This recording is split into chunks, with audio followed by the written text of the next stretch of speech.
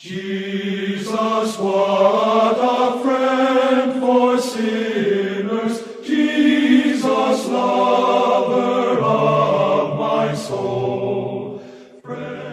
Welcome to the Unknown Bible, the broadcast ministry of Bible Believers Baptist Church in Corpus Christi, Texas. Join us now for today's Bible study with our pastor, Bevans Welder. Hallelujah, what a Savior. Hallelujah, what a friend. You know, the question and subject of tithing comes up time and time again. Not too often around our church, because people understand the doctrine from the Bible and don't have any problem with it at all. But it comes up in conversations, really, that you hear stuff being broadcast on the radio and maybe overhearing conversation among Christians and so forth. And so I figure what we'll do today is we'll just go through the Bible. The beauty of preaching on tithing, I really believe that you tithe to your in your local church. You tithe to the Lord, but you tithe in your local church. And so I'm not concerned that I'm going to convince somebody today that, they need to send their tithe to us for this radio broadcast. Not going there at all. I feel very confident today that I can teach you on the subject without you sensing any pressure from us regarding your finances, or that you would sense any pressure from us or any invitation from us that we're looking for your money. We're not. We're very thankful that this broadcast is a ministry of the church, and it is not one that we use to solicit contributions from other people by calling it listener supported. We've certainly had listeners from time to time who have supported this ministry in some way, shape, or form, and we're thankful for that, of course. Very, very thankful for that, of course, but it was never our intention to use this in any way to ask for money or to give people the impression that we wanted their money or even needed their money. None of those things are true. We look to the Lord for these things, and so consequently, when we have the opportunity to teach you something on giving or on tithing, it is for your benefit. It is for your understanding in the Scripture. It is for your relationship with the Lord Jesus Christ. It is for your study so that you can go and hear the things that you've heard and then look in the Bible and see what the Bible has to say about these things and how they may pertain to you. So with that understanding, let's basically talk now about the subject of Christians tithing. Should Christians tithe? And I believe they should. I believe the answer to that question is yes. However, there are basically two schools of thought on the subject of tithing in the New Testament. There are those who believe that tithing was given under the law and is therefore not for us in the church age, because we're not under the law, we're under grace. And then there are those who hold that tithing began before the law and thus continues into the church age, because it was not when Jesus Christ died on the cross, he did not abolish the enmity between us and Israel, and didn't take away this understanding of a tenth and whose it was and what was supposed to be done with it. So let's go through and look at both sides. Let's look at both schools. Those who argue against tithing today say that we are not supposed to tithe, and they give us basically 5 reasons for this stand. Number 1, they say that tithes were paid to Levitical priests, of which we now have none. And that's true. They were paid to Levitical priests. Look with me in Hebrews chapter 7. Hebrews chapter 7. And look at verse 5. All right, Hebrews chapter 7 and verse 5. And verily they that are of the sons of Levi, who receive the office of the priesthood, have a commandment to take tithes of the people according to the law, that is, of their brethren, though they come out of the loins of Abraham. That is a true statement, obviously. And so, under the law, Israel was to tithe to the Levitical priests. Okay? The second thing regarding tithing as an Old Testament doctrine is that tithes were given to sustain the Levites and the priests. Let's go now to Nehemiah chapter 10. Nehemiah chapter 10 and verse 37 and 38.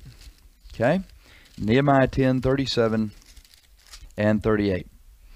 All right, here the Bible says, and that we should bring the first fruits of our dough, and our offerings, and the fruit of all manner of trees, of wine, and of oil, unto the priests, to the chambers of the house of our God, and the tithes of our ground unto the Levites, that the same Levites might have the tithes in all the cities of our tillage. And the priest, the son of Aaron, shall be with the Levites when the Levites take the tithes. And the Levites shall bring up the tithe of the tithes unto the house of our God, to the chambers, into the treasure house. Okay, so the second thing we see is that tithes were given to sustain the Levites and the priests. We didn't go back into the first 5 books of the Old Testament to look at it. We look at its application going on even in the days of Nehemiah, still in the Old Testament. Okay? The third thing that those who argue that tithing today is not for the Christians, it was only for those in the Old Testament, go on to say that not only were tithes paid to the Levitical priests, of which we now have none, and were given to sustain the Levites and the priests, but that tithes were also taken specifically to Jerusalem. To Jerusalem. Deuteronomy chapter 12. Deuteronomy chapter 12. And look with me in verses 5 and 6, and then look at verse 11. Deuteronomy chapter 12, verses 5 and 6, and verse 11. The Bible says, but unto the place which the Lord your God shall choose, out of all your tribes. So notice he says, I'm assigning a place. And if you look at those two words, the place, and you read through Moses' writings, you're going to find that God kept telling Israel, when we get to the land of Canaan, when we get to the promised land, I'm going to set aside a place, and that's where your men are going to come 3 times in the year, and also do what we're reading here in Deuteronomy chapter 12. And that place is Jerusalem. But unto the place which the Lord your God shall choose out of all your tribes to put his name there, even unto his habitation, and that's where the temple was built, shall you seek, and thither thou shalt come. And thither ye shall bring your burnt offerings, and your sacrifices, watch it, and your tithes, and heave offerings of your hand, and your vows, and your freewill offerings, and the firstlings of your herds and of your flocks. Now look at verse 11. Then there shall be a place which the Lord your God shall choose to cause his name to dwell there. Thither shall you bring all that I command you, your burnt offerings and your sacrifices, your tithes, and the heave offerings of your hand, and all your choice vows which you vow unto the Lord. So you see, he says, I'm going to set aside a place, and it is going to be the habitation, unto his habitation. Well, when the temple was built in Jerusalem, that was the habitation, and the place was Jerusalem, and that's where the tithes were to be taken. So that's good. All right, all that makes perfect sense, and all of it's true. Those who argue against tithing today say that we're not supposed to tithe because not only were tithes to be taken to Jerusalem, but tithes were brought to the storehouse. Tithes were brought to the storehouse. For this, turn to Malachi chapter 3. And Malachi chapter 3 is often preached in stewardship weeks or months in churches. I've heard those, like for instance in Southern Baptist churches, and this passage of Scripture we're going to look at now is one of the passages to show the duty. But if you look at it clearly, it is a place called the storehouse, and we don't have a place like that today. Look at me with me in Malachi chapter 3. We'll begin in verse 8 for the context. Will a man rob God? Yet you have robbed me, but you say, wherein have we robbed thee? And the Lord answers, in tithes and offerings. You are cursed with a curse, for you have robbed me, even this whole nation. Now, what nation is he talking about? Of course, he's talking about Israel. Keep reading. Verse 10. Bring ye all the tithes into the storehouse, that there may be meat in mine house, and prove me now herewith, saith the Lord of hosts, if I will not open you the windows of heaven, and pour you out a blessing, and there shall not be room enough to receive it. Well, clearly, mine house, meat in mine house, is the temple, and the storehouse is the place where the tithes were to be brought, and the nation is Israel. and the robbery is against God, and the robbery was over tithes and offerings, and he says you're cursed with a curse, but if you get back to the business at hand, I'll open you the windows of heaven, pour you out a blessing, and there shall not be room enough to receive it. All right, that's all addressed to Israel. Now, I realize that these things have been spiritualized and preached by pastors in their churches to suggest to the folks that they're preaching to, they're robbing God if they're not paying the tithe at the church, okay? But clearly, doctrinally, the passage is to Israel, and it is to the temple, and it is to a place called the storehouse. And then finally, those who argue against tithing today say that we're not supposed to tithe because a portion of the tithes from farming and ranching was actually eaten. Turn to Deuteronomy chapter 14, verse 23. That is, they would make the tithe, and then they would eat a portion of it when they brought it. Deuteronomy chapter 14, and look at verse 23. And thou shalt eat before the Lord thy God in the place which he shall choose to place his name there, the tithe of thy corn, of thy wine, and of thy oil, and the firstlings of thy herds and of thy flocks, that thou mayest learn to fear the Lord thy God always. So, they actually got to eat a portion of the tithe. Well, there you go. Those are some of the principal portions of the law concerning the tithe under the law. Okay? But there is also this other view on tithing that includes tithing in the New Testament. And the reason that people who teach that and believe it say that the first instance of tithing came years before the law. That tithing wasn't something that started under the law, but that tithing is something that started before the law. Abraham was the first man to tithe. He gave 10% or a tithe to a priest named Melchizedek, the priest of the Most High God. He gave him a tenth of the spoils that he recovered from Chedorlaomer and the kings that were with him when they went to bring back Lot and Lot's family and all of his possessions and those that had been taken captive by them. Turn with me to Genesis chapter 14. Genesis chapter 14. You'll see it here. All right, in Genesis chapter 14, look with me in verse 17. All right, the attack, you have to read all of this to see it, but the attack takes place when the kings, the four kings, come from Shinar and Elasar and Elam, and they come with title king of nations. That's Genesis 14:1. Those four kings come and they fight against the five kings of Sodom, Gomorrah, Admah, Zeboam, and Zoar. And they win. Those four kings beat the kings of Sodom, Gomorrah, Admah, Zeboam, and Zoar. Lot and his family and all his possessions are taken with these others. And so what happens is Abraham finds out about it, and then he attacks. When he does, he conquers these kings. He recovers all that has been taken, all the people and all the possessions, and he comes back. On his way back, watch what happens. Genesis 14:17, the king of Sodom went out to meet him after his return from the slaughter of Chedorlaomer and of the kings that were with him at the valley of Shaveh, which is the king's dale. Here we go, verse 18. And Melchizedek, king of Salem, brought forth bread and wine, and he was the priest of the Most High God. Verse 19, and he blessed him, and said, Blessed be Abram of the Most High God, possessor of heaven and earth.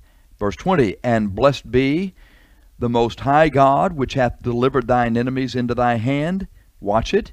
And he gave him tithes of all.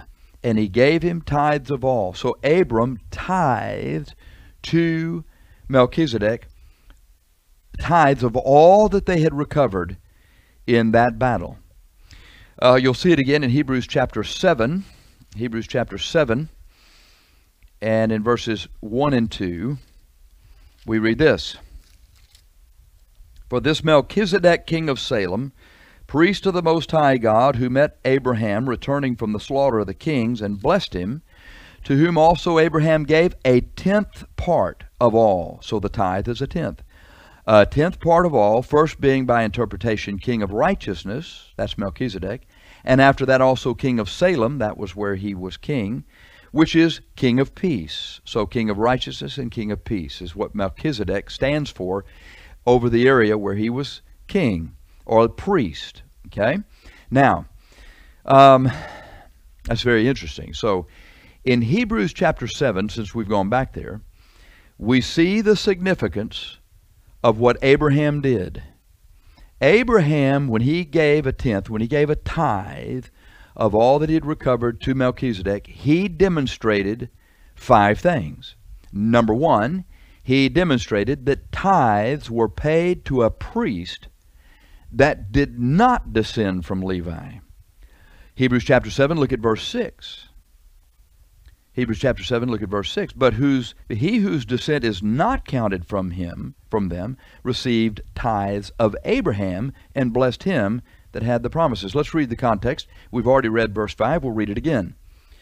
Hebrews 7:5. Verily they that are of the sons of Levi who received the office of the priesthood have a commandment to take tithes of the people according to the law, that is, of their brethren, though they come out of the loins of Abraham. But he whose descent is not counted from them, that is, from Levi, received tithes of Abraham and blessed him that had the promise, or the promises. So first thing we see is that tithes were paid to a priest that did not descend from Levi. So this is very, very different than tithing under the law, because tithing under the law was to the Levitical priest. Secondly,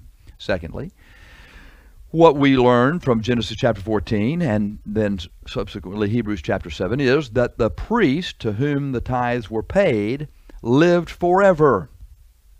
Hebrews chapter 7. All right, we've read verse 6. Let's read verse 7 for the context. Verse 8 contains the information we're looking for. And without all contradiction, the less is blessed to the better. That is, Abraham being blessed by Melchizedek, the less was blessed to the better. And here, men that die receive tithes. But there he receiveth them, of whom it is witnessed that he liveth.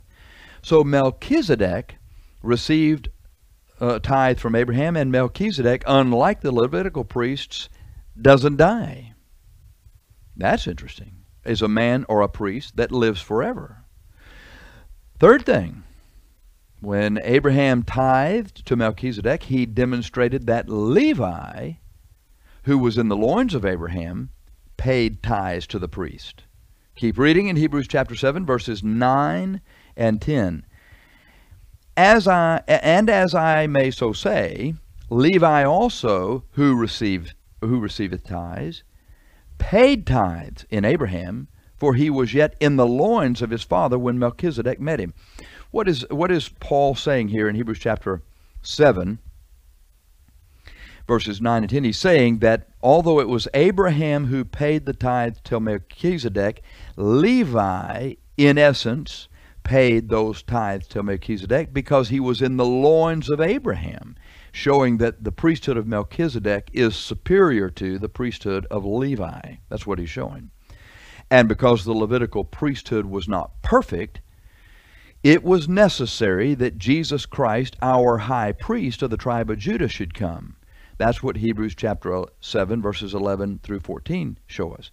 If therefore perfection were by the Levitical priesthood, for under it the people received the law, what further need was there that another priest should rise after the order of Melchizedek, and not be called after the order of Aaron? For the priesthood being changed, there is made of necessity a change also of the law, for he of whom these things are spoken pertaineth to another tribe, of which no man gave attendance at the altar. For it is evident that our Lord, speaking of Jesus Christ, sprang out of Judah, of which tribe Moses spake nothing concerning the priesthood. So, that's a very interesting thing. Jesus Christ is from Judah. The Levitical priests are from Levi. And boy, there's a major difference there. So, as it concerns tithing under the law, it's all Levitical. It's all under the law. But as it concerns tithing the way that Abraham did, it was tithed to Melchizedek, who typifies the Lord Jesus Christ and is not connected to the tribe of Levi. So Paul concludes his comment in Hebrews chapter 7, verses 15 to 17 by saying, our high priest Jesus lives forever, just like Melchizedek did. Hebrews chapter 7, verses 15 to 17. And it is yet far more evident, for that after the similitude of Melchizedek there ariseth another priest, who is made not after the law of a carnal commandment, but after the power of an endless life. For he testifieth, thou art a priest forever, after the order of Melchizedek. Oh boy, oh, that's an eye opener.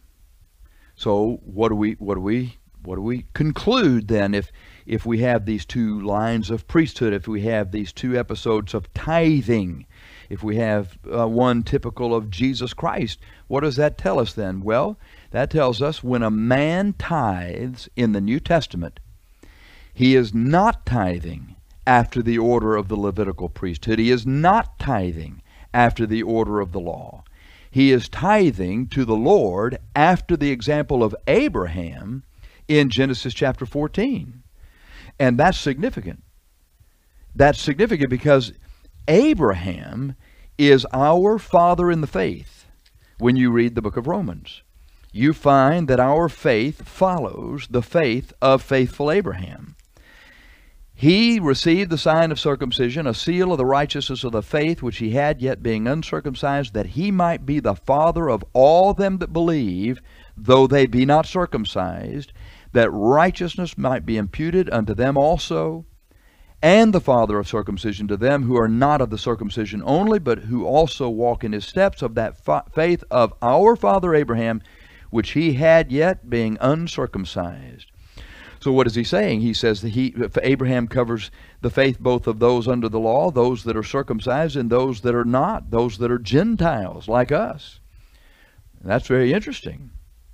So when a man in the New Testament tithes, he's not tithing under the order of the Levitical priesthood. He's tithing after the example of Abraham, our father in the faith, according to his tithe to Melchizedek, a type of the Lord Jesus Christ, in Genesis chapter 14.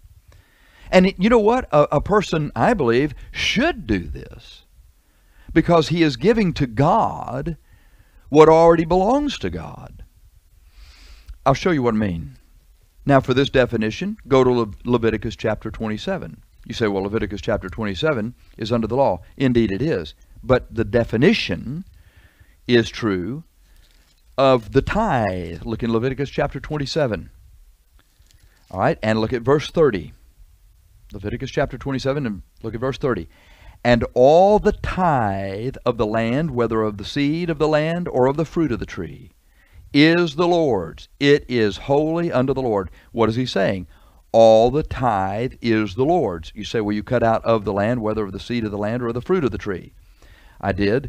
The indication, truly, is that the tithe is the Lord's. In other words, that's not something over which you and I have the discretion to decide whether we want to give it. I mean, I realize we can choose not to, but the truth of the matter is it's still the Lord's. The tithe is the Lord's. It is holy unto the Lord. So our conclusion is that the tithe is rightfully God's, regardless whether you're under the law or not, and regardless whether you pay it or not. It's still the Lord's. So, as we bring this to conclusion, let me just say this. In observing Christians and their finances over the years, we've seen a truth confirmed over and over again. Christians who tithe are consistently in better financial shape than Christians who don't. Some Christians in financial difficulty have decided to begin tithing, not really knowing how they were going to get an additional 10% in order to make that tithe. They didn't have enough income to meet all of their bills before they started tithing, but they trusted God. And miraculously, it seems, God fixed their finances so that they could meet their tithe and all their other financial obligations. You say, well, that's surprising to me. It shouldn't be. It should not come as a surprise to you or to me at all. You say, why? Because in 2 Corinthians chapter 9, verses 6 through 11, Paul said this to the Corinthians, "He which soweth sparingly shall reap also sparingly, and he which soweth bountifully shall reap also bountifully. Every man according as he purposeth in his heart, so let him give, not grudgingly or of necessity, for God loveth a cheerful giver." Now watch it. "And God is able to make all grace abound toward you, that ye, always having all sufficiency in all things, may abound to every good work, as it is written, He hath dispersed abroad, He hath given to the poor, His righteousness remaineth forever. Now he that ministereth seed to the sower, both minister bread for your food, and multiply your seed sown, and increase the fruits of your righteousness, being enriched in everything to all bountifulness, which causeth through us thanksgiving to God." The idea is that once you become obedient to the Lord in the tithe, which is already His, the Lord's blessings are such that the financial necessities are met and there is sufficiency in all things. Now, people have perverted this into a get-rich scheme, and they've said, if you give me 1,000, God will give you 10,000. All that craziness and nonsense. Don't get yourself fretting about that at all. That's hocus pocus nonsense. There are those who have been blessed. Please don't misunderstand me. But that's not the incentive here. The incentive here is to do the right thing with regard to the Lord's money, and trust the Lord to do the right thing in His ability to give you the wealth that's necessary for your needs.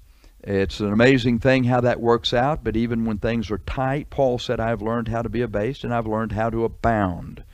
Paul showed us that God teaches us many things in those times, but you know what He's looking for? He's simply looking for obedience. So we take it that Christians indeed should tithe, but it's based on the example of Abraham, not based on the example of Levi. Really hope this has been a help to you and gives you some clarification on the subject of tithing for Christians.